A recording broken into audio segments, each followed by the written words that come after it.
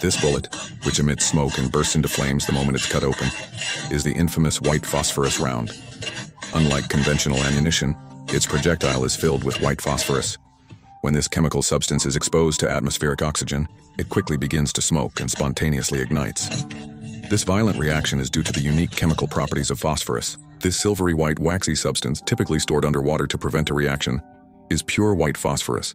It has an extremely low auto-ignition temperature, meaning even brief contact with air causes it to rapidly oxidize, releasing immense heat.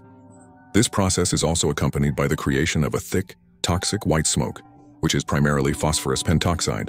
For this reason, if white phosphorus particles enter the human body, they cause horrific, deep, and excruciatingly painful burns that continue to burn until the chemical is depleted.